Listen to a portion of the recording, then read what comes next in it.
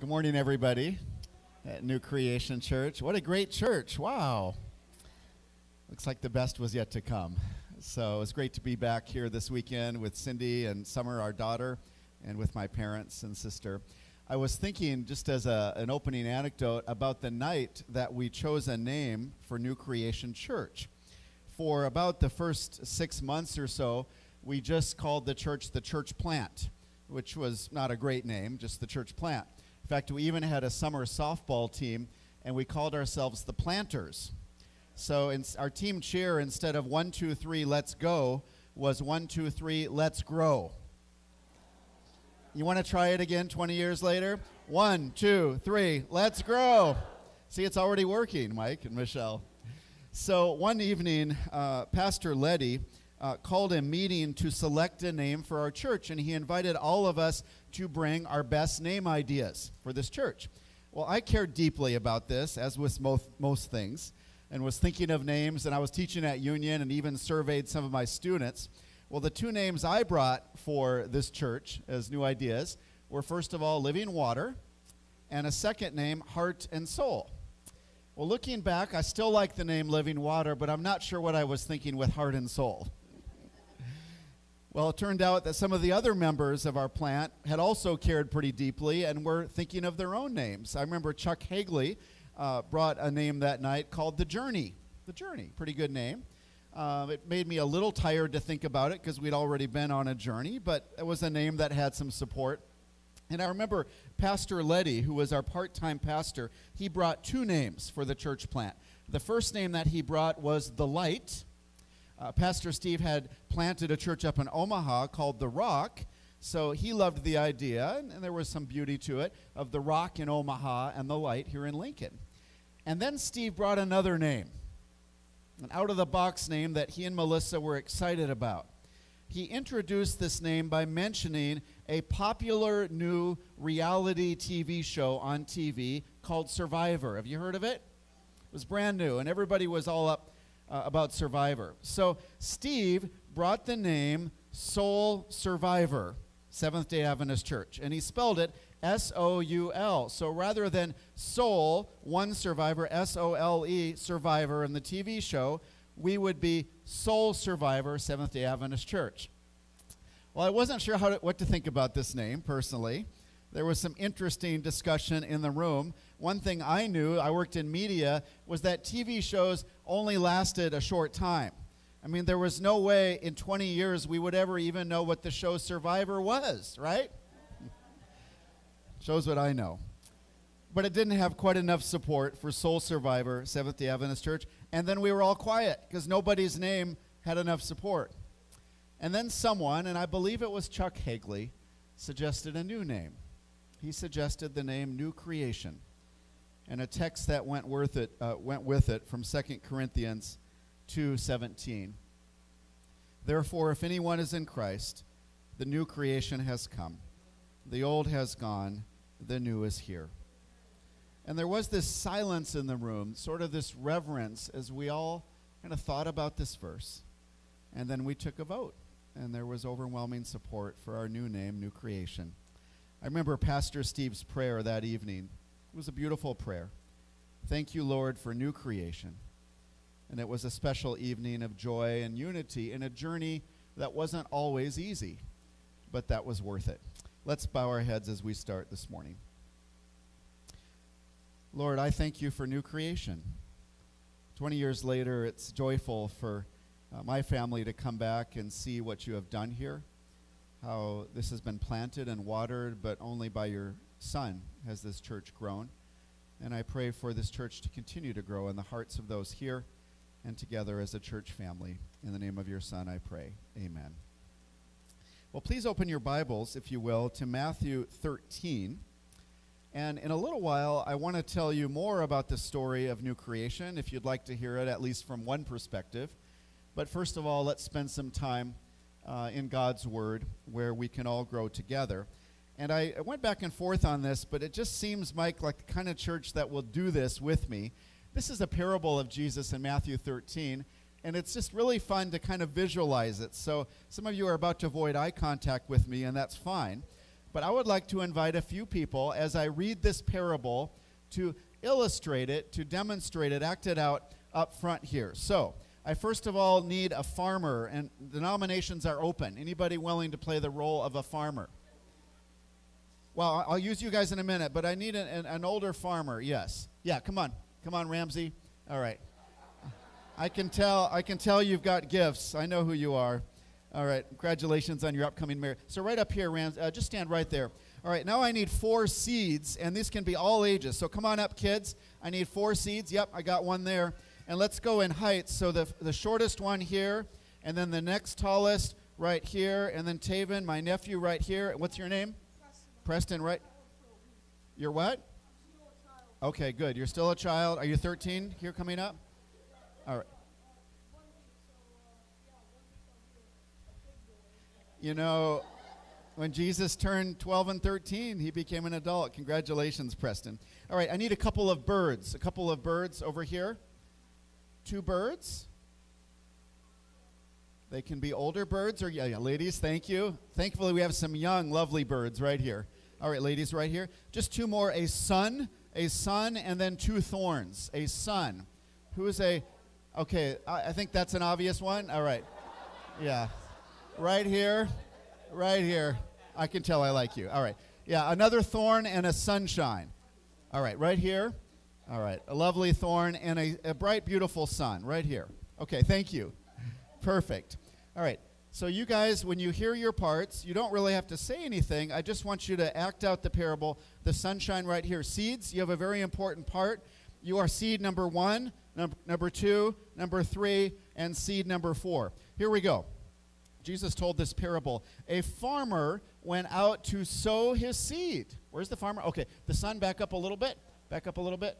The sun, just to back up. There you go. The farmer, okay. The farmer went out to sow his seed. As he was scattering the first seed fell along the path, fall down on the path.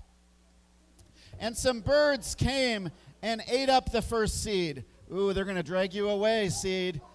All right, drag him away. Good job. Thank you, birds. All right. Yeah, thank you. Very good. Unforgettable. Thank you, birds. You're done now. All right. The second seed fell on rocky places where it did not have much soil. Second seed, it sprang up quickly, jump up, because the soil was shallow. But when the sun came, the plants were scorched and they withered because they had no root. Didn't last long, did he? Thank you. The third seed fell among thorns. Third seed, which grew up and choked the plants. They choked the seed. Yeah, that didn't go well, seed. Sorry. Some of you are going to dream about those thorns tonight. And finally, here's the good news, Preston. Still other seed fell on good soil, where it produced a crop, 100, stand up, Preston, 160 or 30 times what was sown. Good job, everybody. Thank you. All right. Seed number 1 is still recovering. All right. Wow, those birds, ladies, you were great. All right.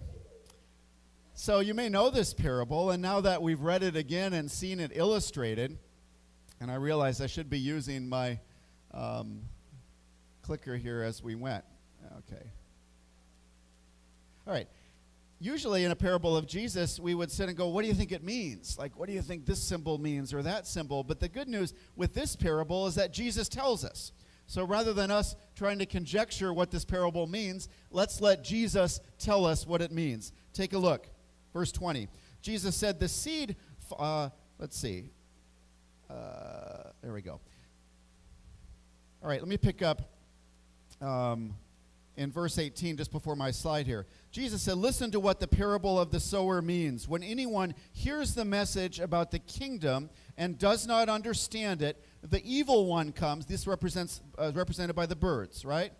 Someone who lands on hard path. the evil one comes and snatches away what was sown in their hearts. This is the seed sown along the path. Now, notice that this first type of seed, poor Xander, he had no chance. He landed on hard ground, and he had no chance to grow at all on hard ground, and the birds came along and ate him up. Very sad. The seed falling on rocky ground, Jesus said, refers to someone who hears the word and at once receives it with joy. But since they have no root, they last only a short time. When trouble or persecution comes because of the word, they quickly fall away. So the second seed, Jesus says, it makes it to the ground and it begins to grow in the rocky ground. But it doesn't grow much because it doesn't have a strong root, doesn't have a foundation. It's very tender, very delicate. So this little growing plant has no chance against the rocky soil. What do you think this all means? What does this mean for us? What does the soil mean? We'll get to that. The third seed, Jesus says, falling among the thorns, thank you, Taven, refers to someone who hears the word, that's good, but the worries of this life and the deceitfulness of wealth choke the word, making it unfruitful. So you had a little plant that was growing that pressed through the ground. But the little plant was too worried. It wasn't just looking at the sun and receiving the rain. It was looking around, worried, and the thorns came and choked it. Notice that the thorns represent bad things like worries, but also good things. Things like desire to have things in your life, maybe even good things, but may distract us from the best things.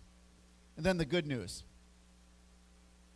The seed falling among, the verses in here, but the seed falling on good soil refers to someone who hears the word and understands it. Preston. This is the one who produces a crop yielding 160 or 30 times what was sown. How satisfying was it to think of Preston planted in good soil and growing 30, 60, 100 times. Growing a deep root, fending off thorns, and producing a crop hundreds of times what was sown. From soft ground, Jesus taught us, seed grows abundantly and beautifully, bearing fruit that no one can begin to count. Look at you all here today because of the role that someone's played in your life. So here's the question. What do you think the soft ground represents? What does it represent? It represents your soft heart. Think about a time in your life where you were the most soft-hearted. Maybe a little boy or a little girl before you'd become calloused by the things of life. Maybe a young person, newly married, little babies, soft-hearted. And things grew and nurtured, and you were joyful. There's one more key word that Jesus used when he told this parable. Verse 15, he said, "For this people's heart has become calloused. They hardly hear with their ears, and they have closed their eyes. Otherwise, they might see with their eyes, hear with their ears, understand with their hearts, and in turn I would heal them."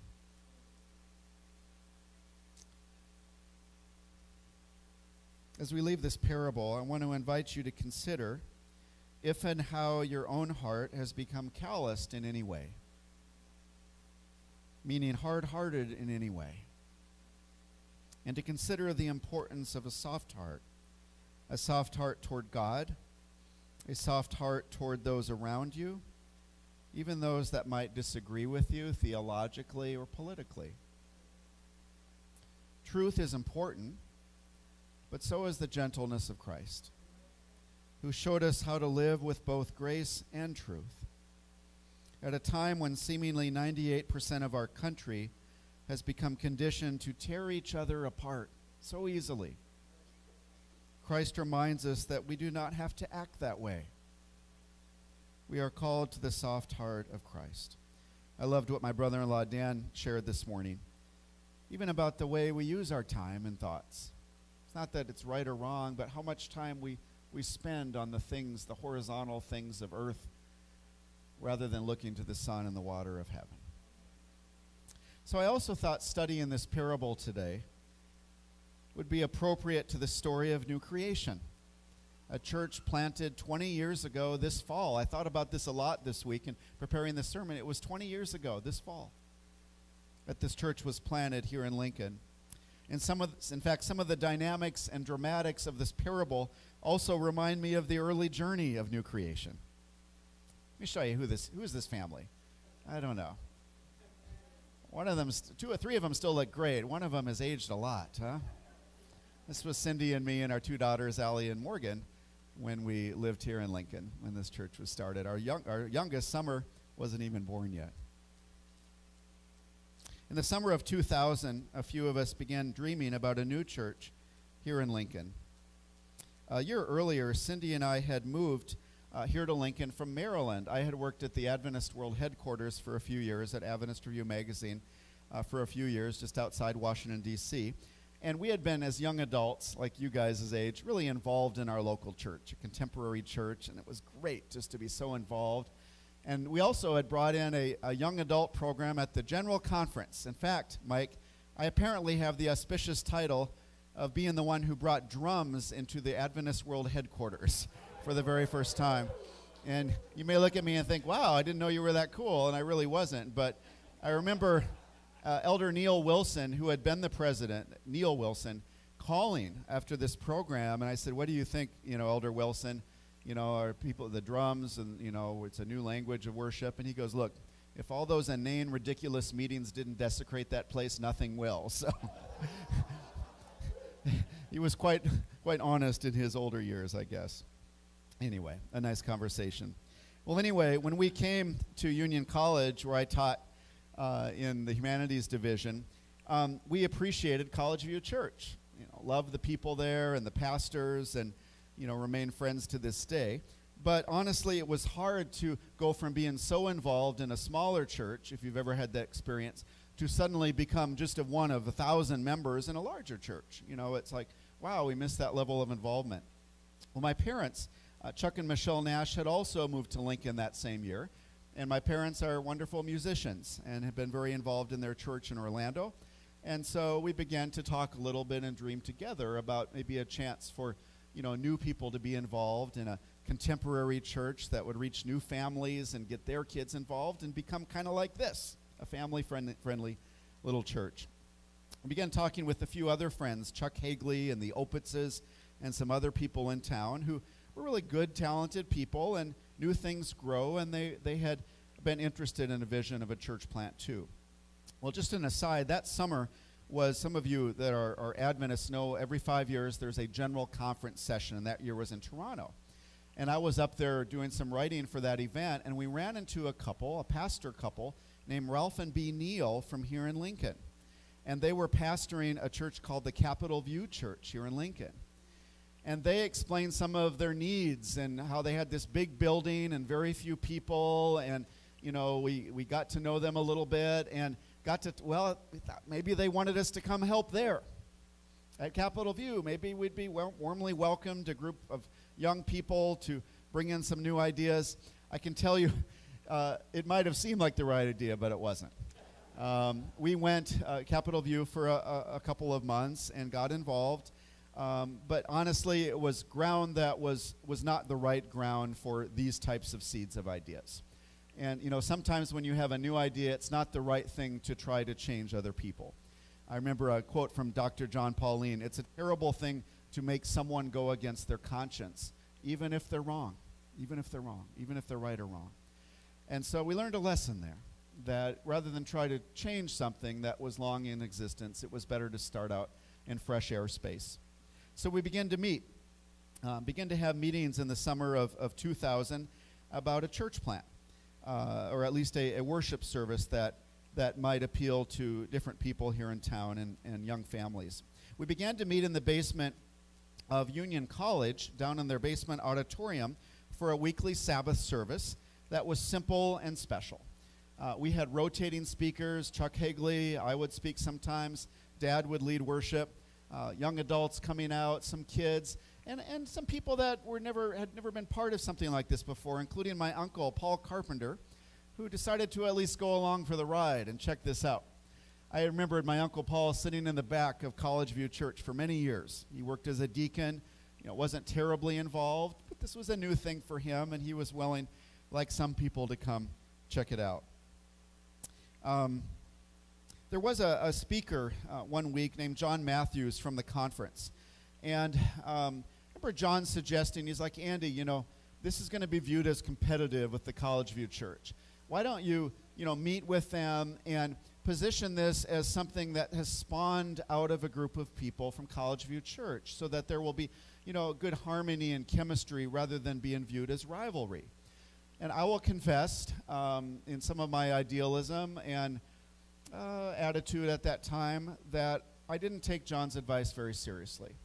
And I look back and wish that I had been more soft-hearted, had been more gentle, and less about, hey, this is our new idea, and more about, can we all celebrate something new together? And I think when we look back at those experiences, we may have some regrets and are thankful for the grace of Christ nevertheless during that type of experience. Well, about this time, we heard about someone named Ron Gladden who was doing some work for the Kansas-Nebraska Conference and was really gifted at developing church plants. And Dad and I had Ron over to our house and met with him, and Ron gave some advice. He said, look, in something new, people are going to feel worried. You don't want to push the envelope when it comes to theology. You don't want to push the envelope when it comes to finances. You can push the envelope when it comes to style, to worship style. And that was good advice. Ron really got us connected and on the radar with the conference and began to come now and then and visit our church. We had moved over to the Mid-America Union headquarters, some of you know where that is, which was one of the sweetest seasons of our church plant. In fact, I remember once Ron, who was not a very musical type of person, he came up for the closing prayer, but he came up too early. We were singing The Potter's Hand, and just as he thought the band was stopping, it was building to a new verse. So he stood there, I'm captured by your holy calling, and he had to sing for the last couple of minutes of that song with kind of a stunned look on his face. Others of you that are introverts like me can relate to that experience. Well, this was one of the happiest seasons in the spring of 2001 for our church plant. We had all kinds of new families coming, and Dad, I remember mentoring, people like the Kleins and the Lees and the Herbals and other people in music and getting young people involved. We had more and more families with gifts and children. I remember on Easter, hiding Easter eggs. Remember Ron Mallow always talked about this, like this beautiful Sabbath day. And whatever you think about Easter eggs, out on the grass, the kids running around like crazy, picking up Easter eggs. And it was just exciting to see, people's growth and renewal in being part of a new thing like this. It's during this time that we chose the name New Creation, I believe. Well, during this time, we began to have regular leadership meetings every week. The meetings were open, which proved to be both a blessing and a curse. They were wide open to anyone who wanted to attend. An atmosphere of openness always sounds good, but the flip side is that sometimes the vision can be challenged and changed a little bit. The truth is, a church plant brings out adventurous type of people. And that's a good thing, people who like exploring new frontiers. It can also bring out people that might have their own personal vision for how things should go.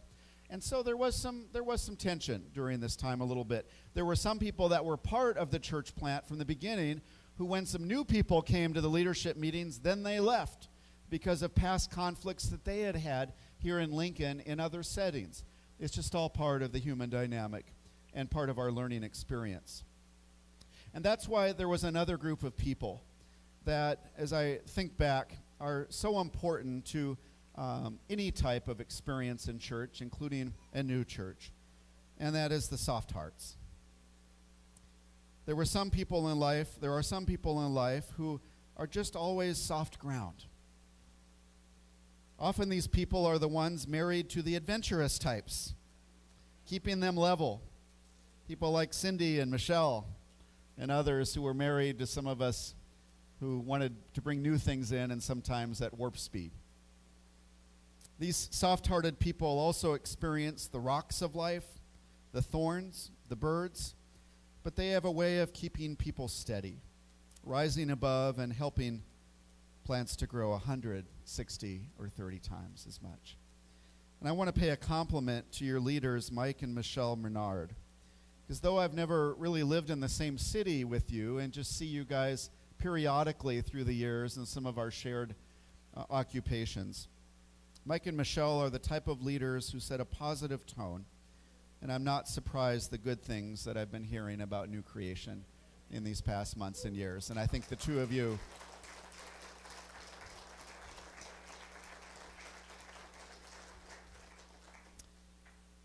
it is true that some plant and some water, even as God makes it grow. Well, after meeting for a while at the Union Office building, we began to seek support from the Kansas-Nebraska Conference to be an actual church, to be the real deal, and to have a paid pastor. After receiving input from people on our leadership team, my dad drafted the document that we would share with the conference, and that ultimately resulted in us becoming an official church. The pastor assigned to our church was Steve Letty, who had planted a number of churches, including, as I mentioned, the church The Rock in Omaha. Are they still active and going? I haven't heard about them lately. Okay. Well, Steve and Melissa were young and likable and fun. They were still growing as leaders, just as all of us were. With the benefit of time, I know that many of us look back on this early experience, wishing it were smoother and softer at times. There were some of us who had been the initial leaders who perhaps felt a little overlooked and undervalued in the new season of this church, phase 2, as new leaders were given responsibilities. So there were understandably some mixed emotions during this stage. You know, even this week I had a church member want to meet with me and where I'm pastoring in Denver, and he said, you know, he'd been a founding member of this church, been there like 40 years, 50 years, and he had felt a little overlooked by us new pastors that had come in. And that's not a fun feeling. And I apologize, that I would never want you to feel disrespected. And the need to be valued is inherent, I think, in all of us. It's often true that there are different seasons in the life and growth of anything, including a church. About a year into our plant, there were a series of events that rocked us in several other ways. First of all, September 11, 2001, 1 year into our plant. I'll never forget the look on everyone's faces that day as we met for Sabbath school and church. At our third location, the Disciples of Christ Church, just off 70th near Old Cheney. I think we might underestimate the corporate trauma of an event such as 9/11 and also a year like 2020. As my daughter Morgan, a psychology major, likes to say, it's important to acknowledge when we're not okay. And I've wondered how much that event threw us off and affected us that year. On a personal note, this was also to become a time of crisis for my own family. I was feeling restless in my work as an English and journalism teacher at Union, and I began to pursue a business idea, a magazine. This dream would slowly become a nightmare for my own family and me, a consuming project that I woke up and went to bed with and dominated my thoughts. And I can remember even coming to church at our fourth location, I think the Cornerstone Church, the one downtown. I can remember going to church, and as we sang every praise song, I would mentally apply the lyrics of every praise song to my business idea. Now, if that makes no sense, then you haven't ever started something that consumed you, something that might have been good but become so consuming that it dominated even my worship experience. Everything was about the dream. The thorns of worry and anxiety began to choke my own life and family. We received some unexpected news during this time, a third pregnancy with our third daughter, and some health problems that Cindy began experiencing. We moved away and moved in with Cindy's parents for 4 months in Maryland while Cindy went through a difficult pregnancy, and then I ended up taking a job at Southern. But God was gracious to us, as he is to you. After the long winter, our daughter Summer Grace was born. She's here today at age 17. Raise your hand, Summer. And a few years later, I was unexpectedly invited to be a pastor down in Collegedale, Tennessee, and I have loved this work for 12 years. I came to realize that the restlessness I felt in journalism was really a desire to be in ministry. And I had realized that I had nothing left for publishing and really only cared about one book, God's Word. There was one final chapter to the first 2 years of New Creation. After a period of growth to probably about 150 people at one point, there was a mass departure of many of the leadership over theological questions. Specifically, many leaders and members began to question Adventist teaching related to our salvation by grace in Christ alone, and things like whether the Sabbath still had a place in our walk with Christ. I have to tell you, this also rocked the world for the remaining members of the church, and even for us too, though we had moved away. These were friends and very smart people who had left the church en masse, and their questions were difficult ones for many of us. You know, we each have to make our faith our own, and even in our desert times, we can find great fruit when we turn for ourselves to God's Word, as the very first Adventists did. I would invite you to ground yourself in God's Word for yourself. I studied for about 1.5 years, deep into many nights, finding answers for myself and a stronger faith than I had had before. One thing I personally discovered is that our salvation rest has always been by the grace of God, going back all the way to Eden. Our salvation rest and Sabbath rest coexisted in the Old Testament, and they continue to coexist in the New Testament. Well, 20 years later, from the founding group at New Creation, I believe just one member remains, Paul Carpenter. The quiet, longtime member at College View, who perhaps was curious and maybe even reluctant about this new church plant idea, and now has become not only your drummer, like Phil Collins up here, greeter, speaker, and I'm very proud of my Uncle Paul here on his birthday.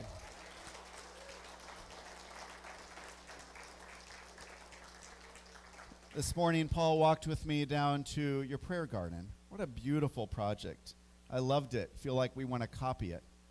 Here it is down here, if some of you haven't had a chance to go where it eventually takes us to the cross of Christ. And this was always the dream for New Creation, right? What you're experiencing right now, where people could come and find Christ and friendship and their place in ministry, where you felt needed and valued. The call of Christ was never just, I love you. It was always, I need you to be involved in the ministry, and I will be here with you. Seeds grow best from soft ground and with deep roots and without thorns. People grow best from soft ground with deep roots and without thorns. Therefore, if anyone is in Christ, the new creation has come. The old has gone. The new is here.